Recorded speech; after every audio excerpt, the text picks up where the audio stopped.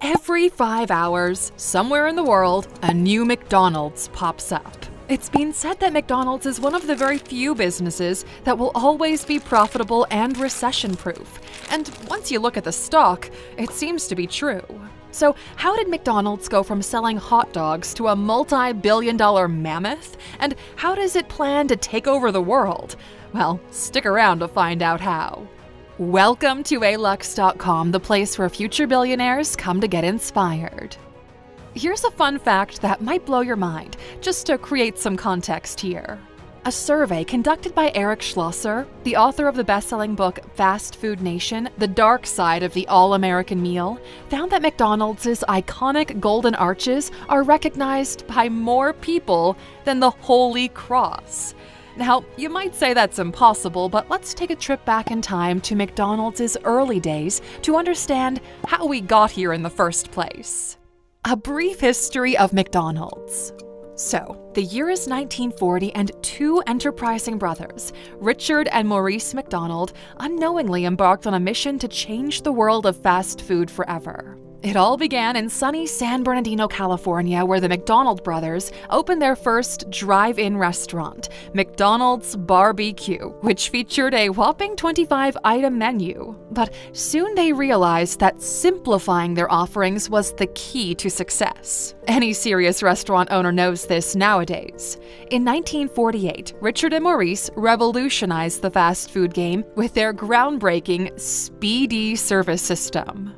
They ditched the car hops, slashed their menu down to just 9 items, and focused on perfecting their burgers, fries, and shakes. And soon, that turned into a huge success. Their assembly line of food prep became the gold standard for fast food everywhere, and this nationally attracted the attention of investors.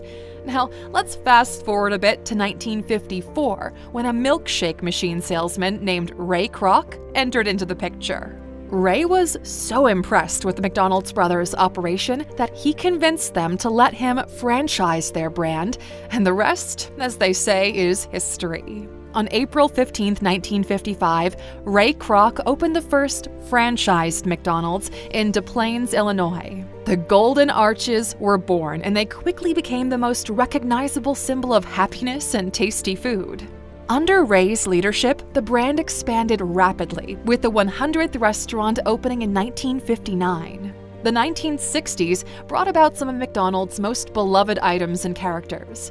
In 1961, Ray Kroc bought out the McDonald's brothers, and in 1963, the iconic mascot Ronald McDonald made his debut. The famous Big Mac, which even today is the most popular item on the menu, was introduced in 1968. As the 70s and 80s rolled in, McDonald's went international with locations popping up from London to Tokyo. Soon, the Golden Arches became a symbol of American culture around the world. And here we are now today with McDonald's feeding more than 69 million customers per day. But with great success comes great competition. So how exactly did McDonald's manage to stay ahead of its rivals?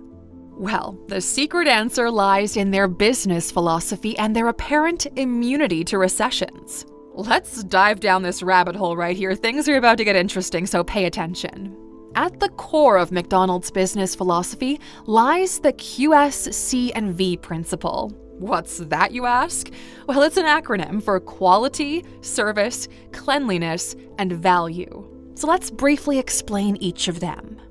Quality. McDonald's is committed to using high-quality ingredients for their food, and they pay attention to that above anything else. There are high stakes in the food industry. And fun fact, they use around 3.4 billion pounds of potatoes annually to make their famous fries. And everyone knows they serve the best fries in the fast food industry. Sorry, KFC. Now, as a result, they partner with the trusted suppliers, maintaining strict standards and ensuring a consistent taste across the globe. So no wonder so many people are choosing to eat at their restaurants every single day. Service. Speed and efficiency are vital in the fast food world. McDonald's invests heavily in employee training and technology to ensure that customers receive top-notch service with a smile. They're always looking to enhance the customer experience, whether that's through their app, delivery services, or drive-through innovations. McDonald's even set a world record in 2017 for the quickest drive-thru service, with an average time of just 189.49 seconds. And just as a side note here, it only takes 112 seconds on average for your Big Mac to end up on your plate after ordering it. That's what peak performance looks like. They've embraced digital technology to improve the customer experience through mobile ordering, self-service kiosks, and even AI-powered drive-thrus.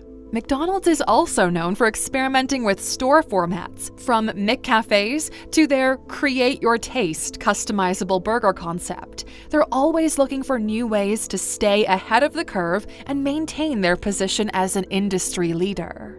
Cleanliness. McDonald's understands the importance of a clean and hygienic environment for both customers and employees. They maintain strict cleanliness protocols in all of their restaurants, from the dining area to the kitchen, making sure you can enjoy your meal in a spotless place. Now, interestingly, they have their own Hamburger University where they train employees in best practices, including maintaining cleanliness and hygiene. Students attending Hamburger University undergo a variety of training methods, such as lectures, seminars, group discussions, and hands-on simulations. Some courses even make use of a fully functional McDonald's restaurant on campus to provide practical training and real-world scenarios. These courses are also available in multiple languages and utilize state-of-the-art technology to deliver an engaging and effective learning experience. Upon successful completion of their coursework, graduates receive a degree in hamburgerology, a testament to their expertise in McDonald's operations and management principles. And fun fact, since its inception, Hamburger University has seen over 275,000 graduates who have gone on to apply the knowledge and skills acquired during their training to their roles within the McDonald's organization. And last but not least, value. McDonald's strives to offer delicious food at affordable prices. They were one of the first fast food chains to introduce a value menu in the early 1990s, offering a selection of items for just $1 each. Even today, they're still constantly working on their menu, introducing new items and promotions, and ensuring that you get the best bang for your buck. Another important factor in McDonald's business philosophy is its unwavering focus on customers. They're always looking to understand and cater to the evolving tastes and preferences of their diverse customer base. And this has led to unique religion-specific menu items like the Mikarabia in the Middle East, the Maharaja Mac in India, and the Ebi Burger in Japan. In 2014, McDonald's launched the Our Food, Your Questions campaign, which invited customers to ask any questions they had about McDonald's food, ingredients, and sourcing. This transparent initiative was aimed to address misconceptions and engage in an open conversation with customers, demonstrating the company's dedication to addressing concerns and building trust. So, the campaign allowed customers to submit their questions through social media platforms, and McDonald's responded with honest, informative answers. And this initiative fostered a closer relationship with customers and showcased McDonald's willingness to listen, adapt, and improve based on their feedback. The campaign's success further reinforced the brand's focus on customer satisfaction and transparency as key elements in its ongoing relationship with patrons. But some might say this is too general and simply not enough to compete long-term with other emerging restaurants and still maintain dominance over the fast food market. And you know, you're right. McDonald's has a unique advantage over its competitors.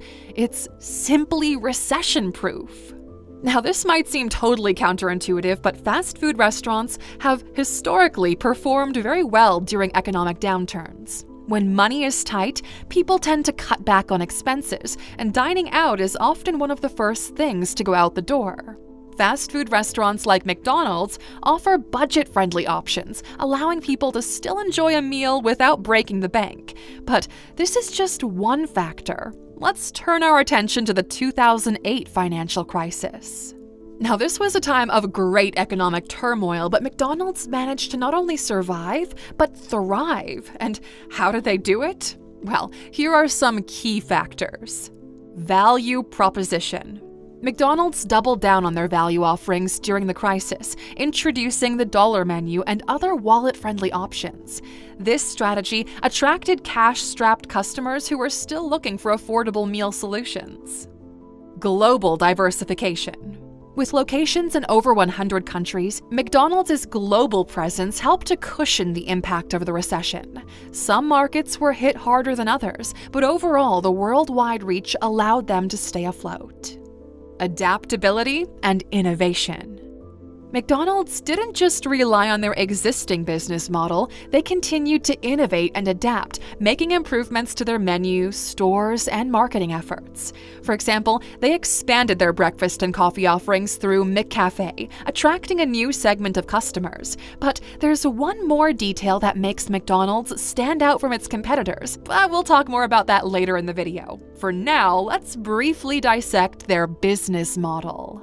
So, the McDonald's business model is built on a combination of franchising, standardization, economies of scale, real estate ownership, menu adaptation, marketing, and convenience. And this blend of strategies has helped McDonald's become one of the largest and most successful fast food chains in the world.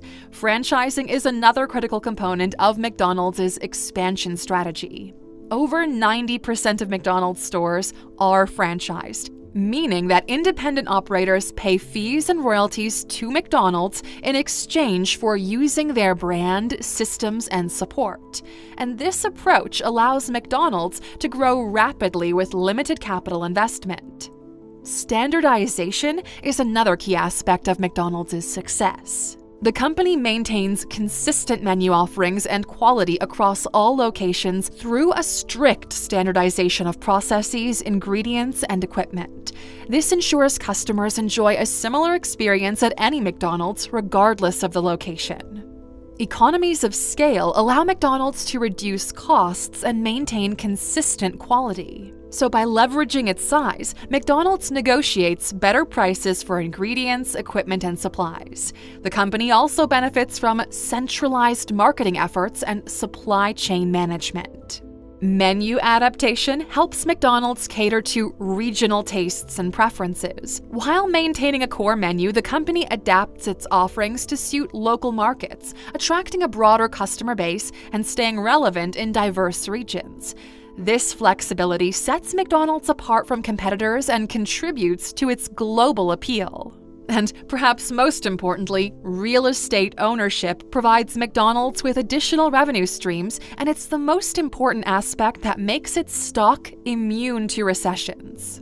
The company often owns the land and the buildings for its stores and charges rent to franchisees. And McDonald's sometimes acts as a landlord to other businesses operating near its locations, further diversifying revenue. However, in some countries, like China for example, McDonald's real estate ownership model does not work. As we all know, China is a communist country, and this means all the land is owned by the state. Because of this, companies can only obtain land use rights for a specific period. And this restriction made it challenging for McDonald's to own land and buildings outright, limiting its ability to follow its traditional real estate model. So what McDonald's decided to do instead was shift toward leasing properties instead of owning them. This approach reduces upfront costs and financial risks associated with property ownership. In some cases, McDonald's also collaborated with local partners who have a better understanding of the real estate market and can help secure prime locations. And this is possible because the brand relies on local management teams to take care of these things for them. Now, one of the crucial aspects of McDonald's business strategy in China is forming strategic partnerships with local companies. These alliances not only help the fast food giant expand its presence, but also provide valuable insights to the Chinese market. In 2017, McDonald's took a significant step by selling a majority stake in its mainland China and Hong Kong businesses to CITIC Limited, a leading Chinese conglomerate, and the Carlyle Group, a renowned global investment firm. This partnership, known as the Vision 2022 plan, helped McDonald's open 2,000 new restaurants in China by the end of 2022, targeting a total of 4,500 outlets. And they don't plan to stop there. McDonald's announced recently they plan to have the biggest expansion ever. This partnership has been instrumental in accelerating McDonald's growth in China, as both CITIC and the Carlyle Group have extensive knowledge of the local market and strong business networks, especially within the communist state. McDonald's China, the local franchise of the global quick service restaurant or QSR chain, said its business recovery in the first quarter of this year is encouraging it to accelerate its expansion in the country through long-term investments as well as adopt innovative practices to bring more value to consumers. Late last year, in its fourth quarter financial report, the company announced it would open a record 900+ new restaurants in China this year. Now, market observers said that this could effectively mean that China will see a new McDonald's QSR open every 10 hours on average this year. Globally, McDonald's plans to open around 1,900 new restaurants this year. Crazy, we know, especially when you consider that we're in a global unconfirmed recession. The fact that nearly half of the restaurants will be in China shows the importance McDonald's attaches to the country, its second largest and fastest growing market. By the end of last year, the company was operating nearly 5,000 restaurants in China, meaning the figure will swell by 18% by the end of this year. So by collaborating with these firms, McDonald's basically ensured that they can smoothly navigate the unique challenges and opportunities that the Chinese market presents, such as competition from local fast food chains, varying consumer preferences, and rapidly changing economic conditions.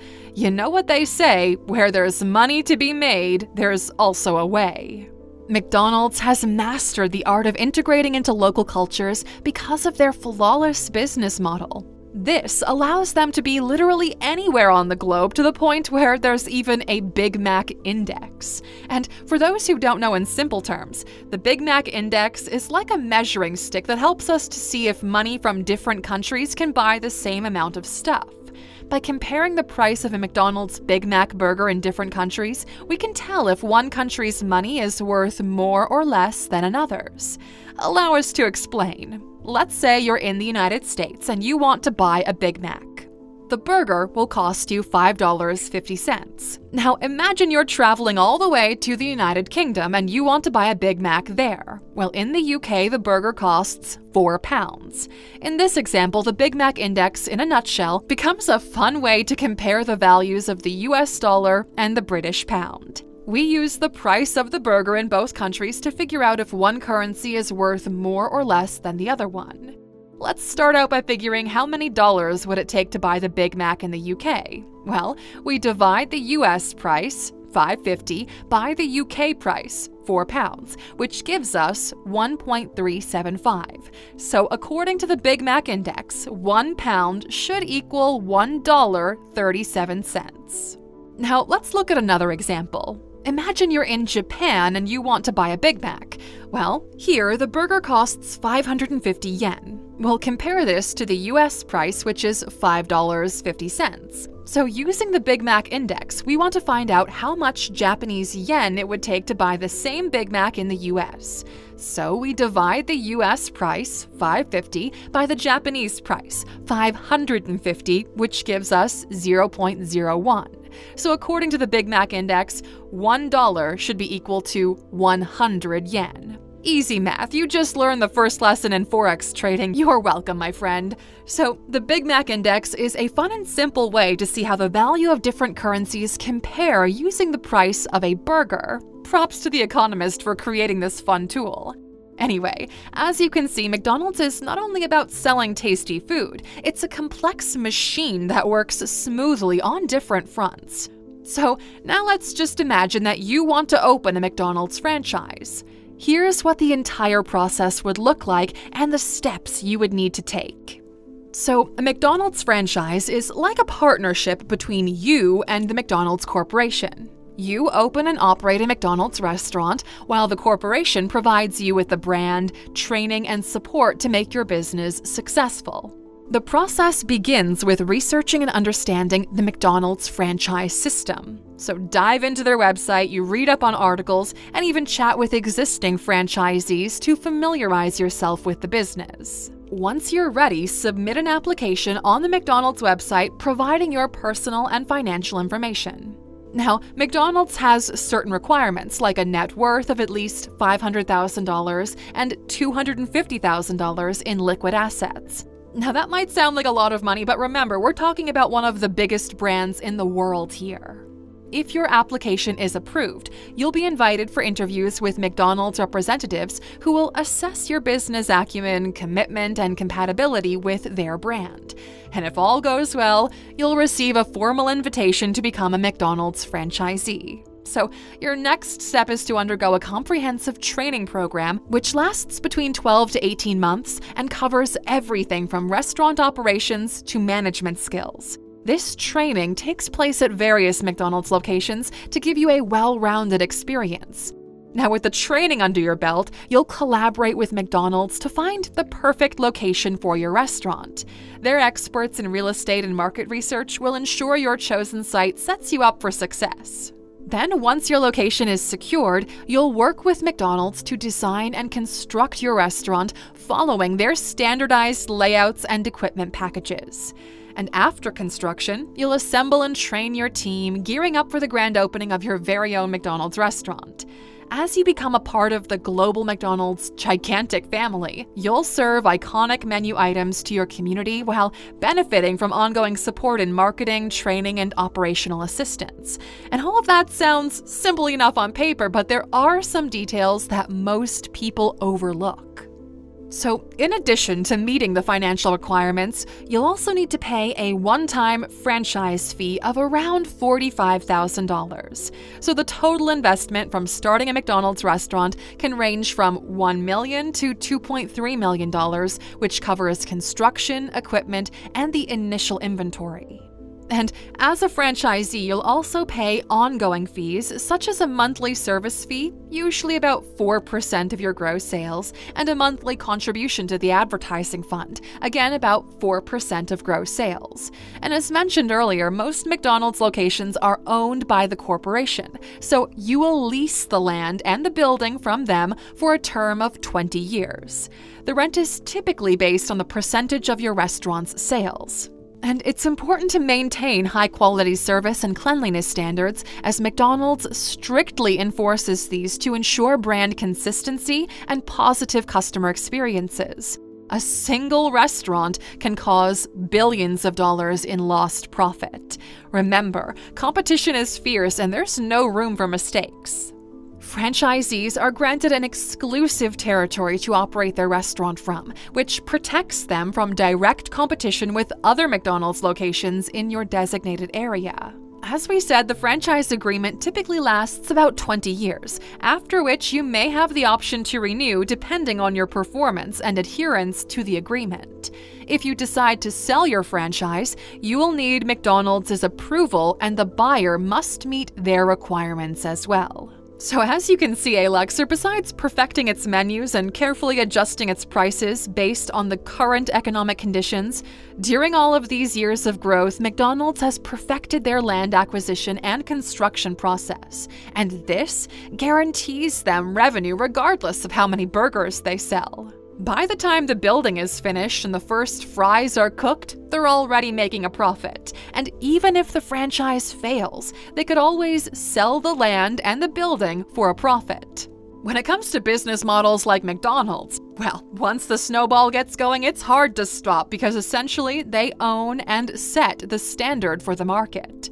And that's why Americans are never more than 115 miles away from a McDonald's. And this is why many consider McDonald's to be a recession-proof business. No matter how bad the times were or the cultural barriers that stood in the way, McDonald's always found a way to thrive and be insanely profitable.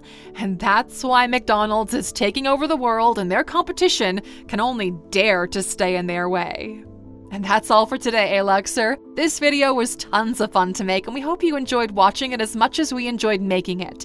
We put a lot of working hours into making these videos, so if they help you to learn something new, make sure to return the favor by tipping us with a like and a share. Your support is highly appreciated as we strive to step up the game and bring you the best, most relevant information out there. Now, before we end this video, here's a question for those of you who are still watching, the true Aluxers out there. Would you ever like to own a McDonald's franchise one day? And if so, where would you put it? Drop your answer in the comments below. We're always curious how many of you guys would go for that kind of business model. And as always, thanks for watching. If you dare to learn more, hey, check out this video next.